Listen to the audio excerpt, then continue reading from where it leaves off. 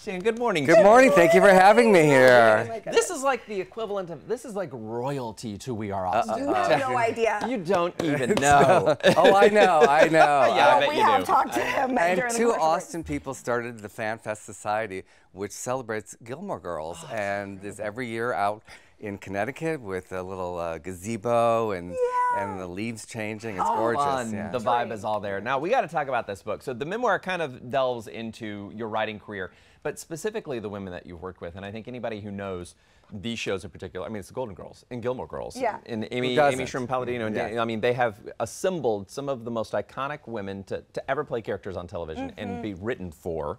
What was that like? Tell us a little bit more about this book. Frightening. Frightening, yeah, exactly. Yeah. Intimidating, to say the least. I was a child when I was on Golden Girls, and it was very frightening because I'd grown up watching B. Arthur and Betty White on Mary Tyler Moore, and then suddenly I'm in a room writing for them. And luckily, I did not know this at the time, but B. Arthur was not happy when she saw us because she's like, "Who are these little babies writing for us older women?" And then she opened the script and she's like, "They got it." Okay. An old soul. Every interview, I've never had this on another show.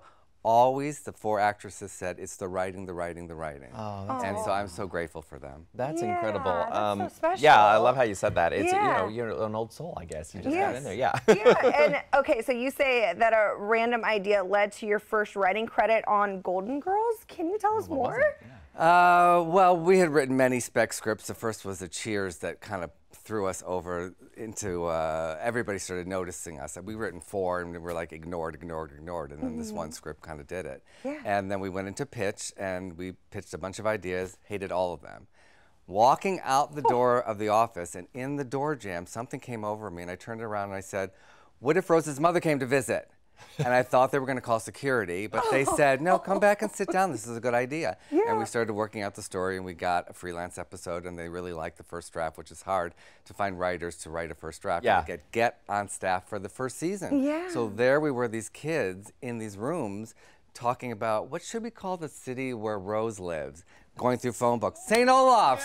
And there we were in history watching it. Love that's amazing. I just saw the episode, by the way, where all of the women travel to St. Olaf to where Rose gets her award, her humanitarian award, Woman of the Year award. But St. Olaf is now in the lexicon. Like you say that, and you absolutely know. You know. What did that show in writing for these women, and then also those women and their friendship, teach you about self-love and friendship? Yeah. I mean, I always watched my mother, my grandmother, my sister, and they were such smart, brilliant women, and I think that's why I could write for them. And that same kind of relationship, obviously, with Gilmore Girls, because it was the same kind of setup. And I was always gravitated towards women as my friends from a very young age, and it's just kept going through Roseanne, and even through my friend Allie Willis, reason I'm in Austin. There was a documentary, The World According to Allie Willis, and she wrote a few songs like the theme song from Friends and Earth, Wind and Fire, and there's one more screening tonight, and I just love being here at the festival. Yeah, we love having very you, cool. and I gotta say, just your background, your family, the love that you received from your grandmother, mother, sister, like you can clearly see that in these shows, and that wit and that talent that comes from within you, and that love that surrounds you, because we all know and love Golden Girls and Gilmore Girls. So it's like it's a precious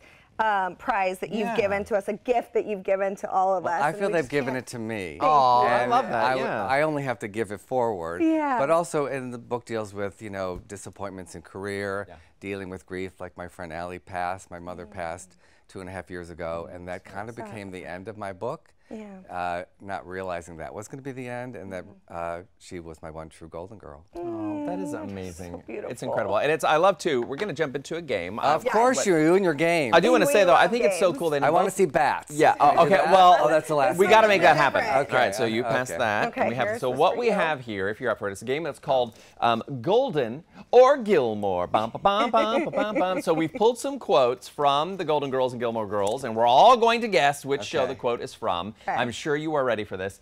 We consider ourselves very big fans, but the pressure of live TV, please don't judge us. Don't say we're not fans, because we're ready. I feel like you're going to win. I don't know. I don't know. I choked. should just I go home choked. now. Stan, I Okay. choke. I really I do. always choke. Here's the first one, and none of us know the answers. All right. Number one, crying is for plain women. Pretty women go shopping.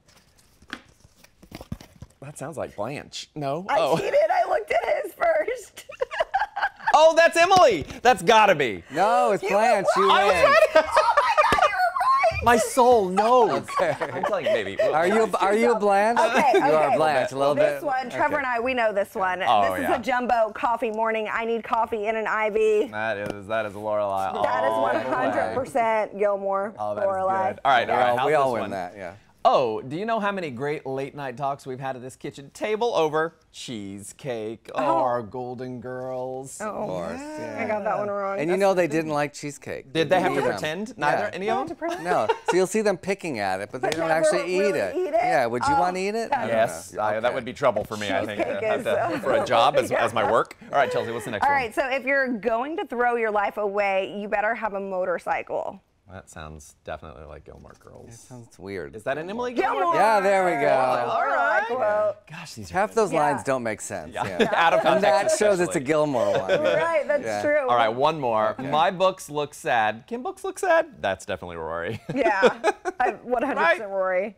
Yes, Oh, we're that is correct. That amazing. is Gilmore. Stan, congratulations. Here is this Yes. amazing Thank book. you. Where can we get it? How can we read it? Amazon anywhere, but there's also really some fun stories about Roseanne. I'm sure you have Anne Roseanne. Yes. I'm sure you all want to know all the craziness that went on, and it's all true. I love it, and it's all Okay. true. And before You're we a let delight. you go, because I know that there's so many Gilmore Girl fans out there as well, in this book, do we find out whose The father baby is? it? Yes. Well, I just learned your Team Logan. I have 100%. So why don't you and I go with Team Logan! And it shall be. Thank you so much. Thanks for watching. Please hit the subscribe button. And for more videos like this, check out our We Are Austin playlist.